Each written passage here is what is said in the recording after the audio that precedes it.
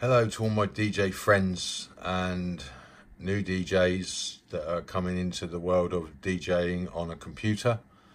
Virtual DJ is the way forward. I'm bound to get some comments from Traktor users and Serato users, but never mind. Let them get on with it. They'll get over it. It's personal preference. This is what I like to use. This is an amazing piece of software. And if only Stefan, which is the guy that developed this software, was female, I'd move over there and marry him. That's how much joy this software has brought to my life. But unfortunately, he's a man, so that ain't going to happen. Anyway, let's move on. I'm going to move on to show you how to create a drop. First things first is you need a microphone connected to your computer, plugged into your sound card. Either use the one on board if you've got one, or an external sound card. The first things you'd need to do is go into, if you're going to use your voice, this applies to, by the way, you'd need to go into settings, and at the top here where it says audio, you need to go over to the input section, and if you notice the one at the top there, it's highlighted blue already on my machine. You need to click that, and what that will do is it will create an input for a microphone. Automatically Virtual DJ will detect that it's because you've clicked the microphone icon, it's put microphone as the input source. It's selected the default sound card of where it thinks that the microphone is connected to. I mean, if for any reason you had more than one sound card connected, you just click on the drop down, select your sound card in here that your microphone's connected to, and off you go. But mine is actually connected to this source here, this onboard sound card on my laptop. So once you've done that, you just hit apply and then go up to close a window. I think if you don't hit apply, it will just come up and ask you, do you want to save the changes? You just say yes to that. And we're back out to the main software now.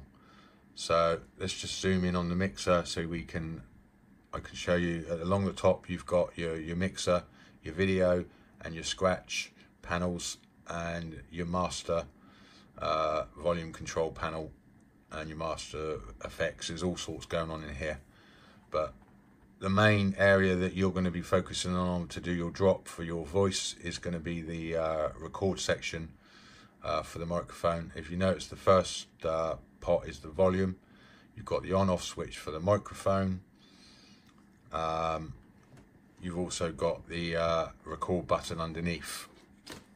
Ready to pair.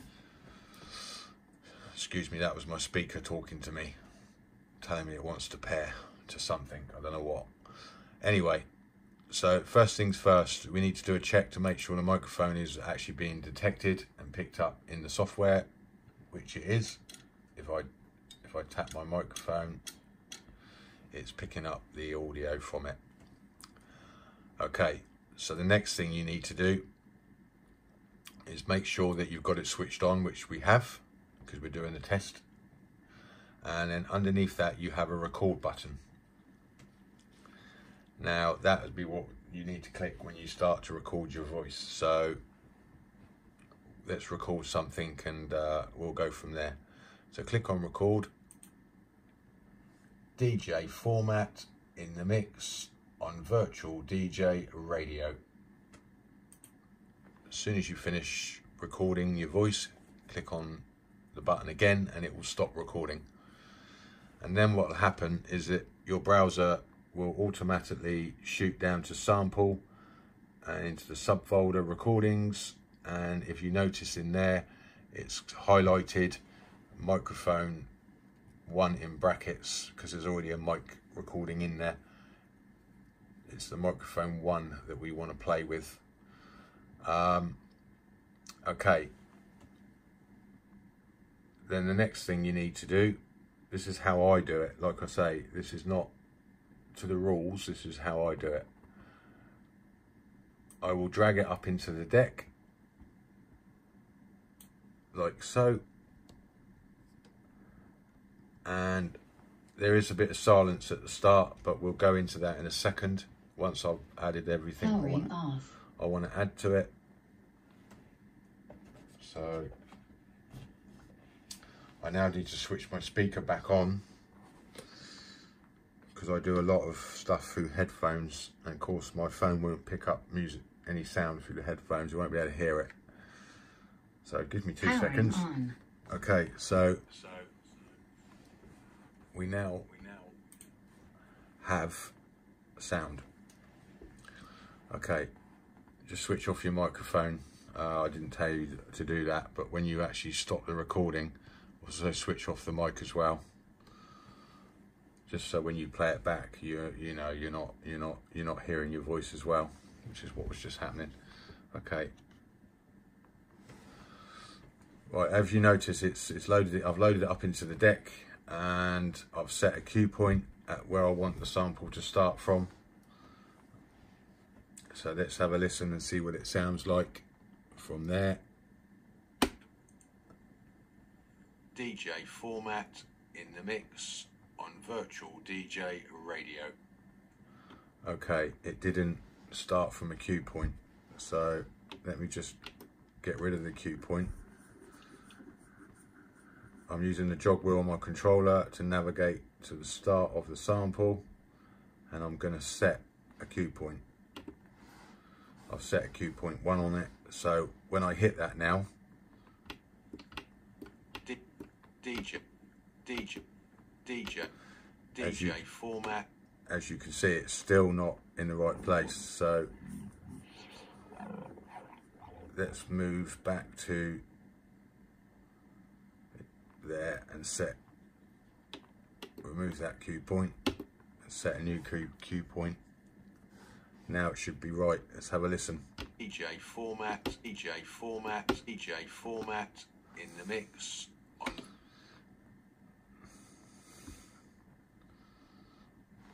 Right, okay, still not quite in the right place, so let's just move it back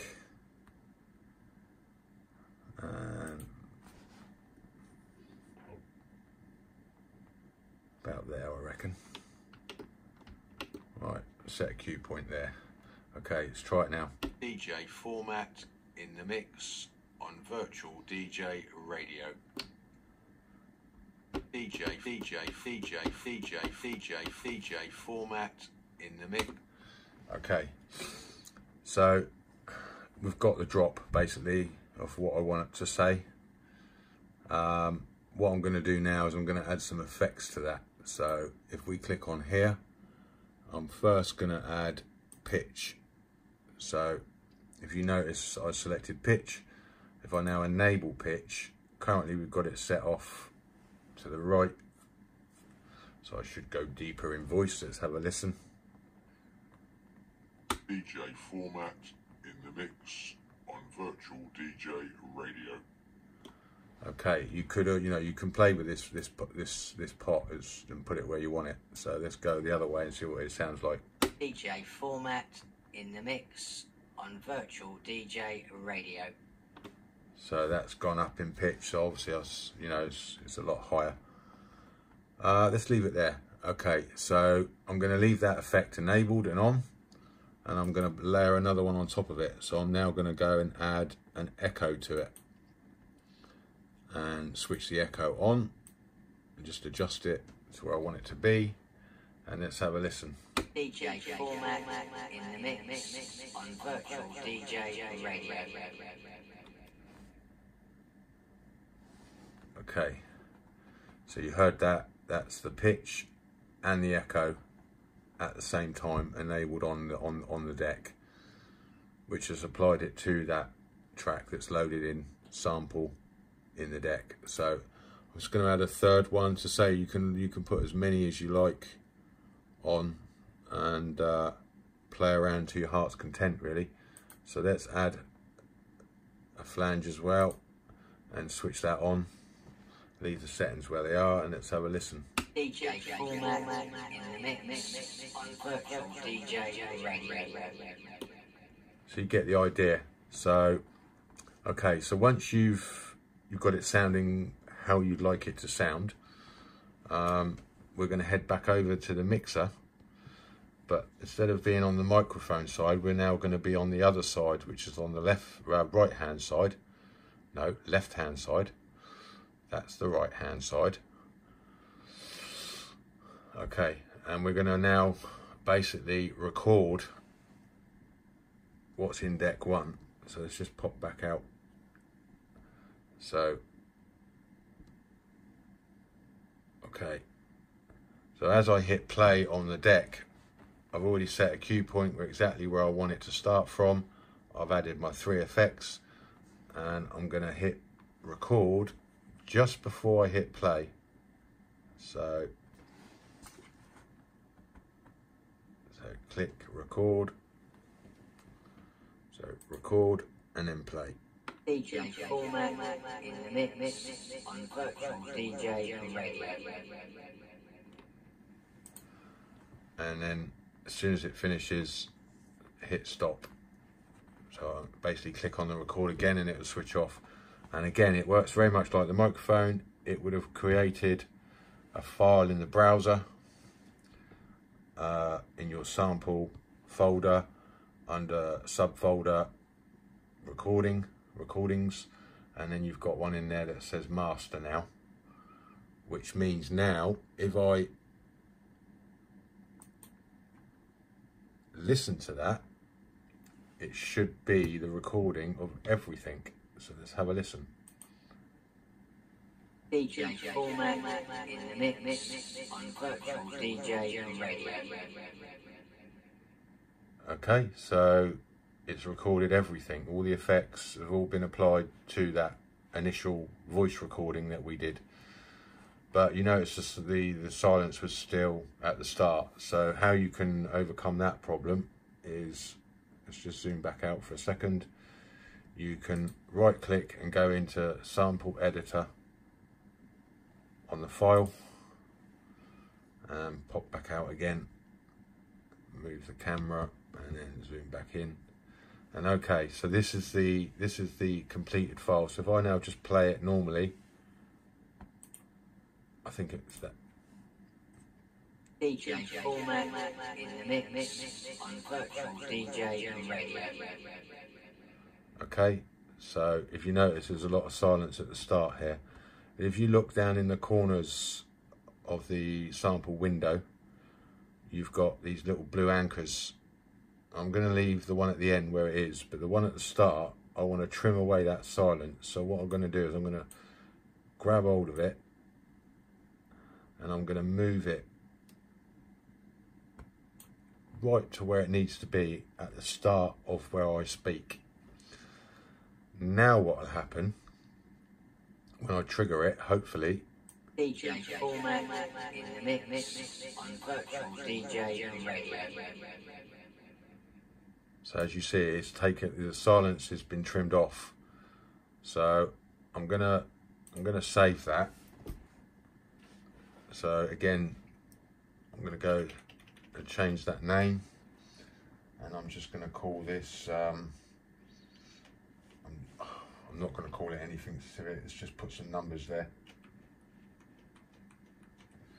Okay, so that's, you can name it to whatever. I would name it to something that is familiar to what the sample actually is.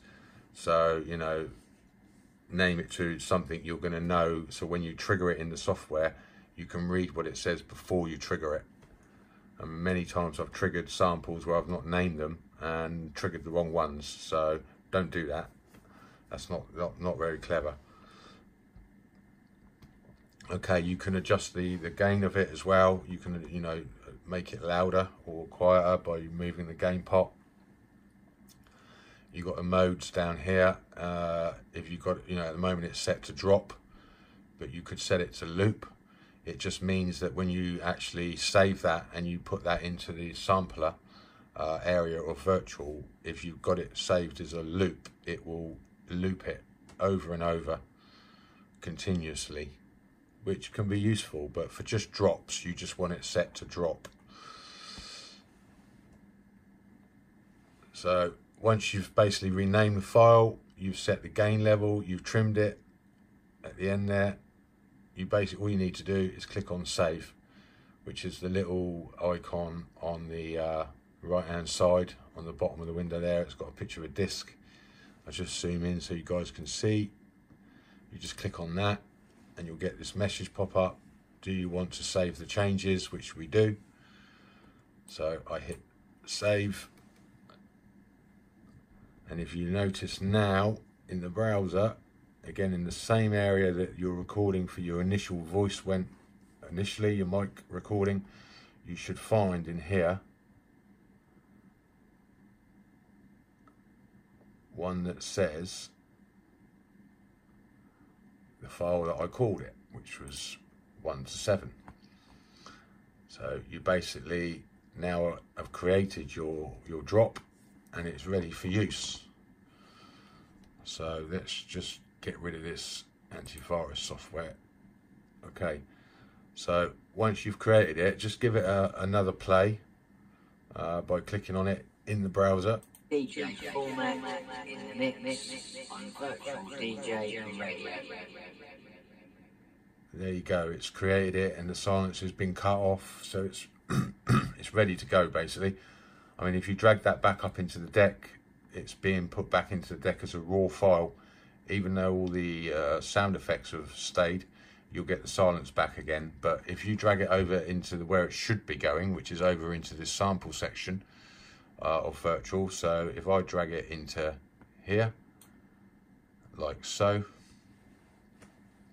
that's it, we're done. That's basically ready now. So I don't know if I, to give you a little play here, what it sounds like with some music. So let's just drag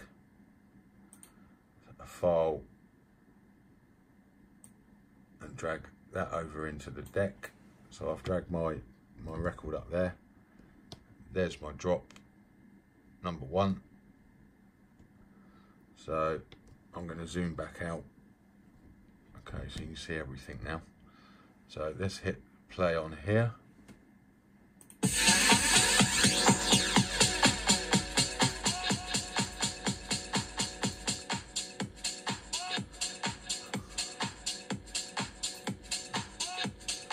And now I'm going to hit the actual effect that the sample we've created.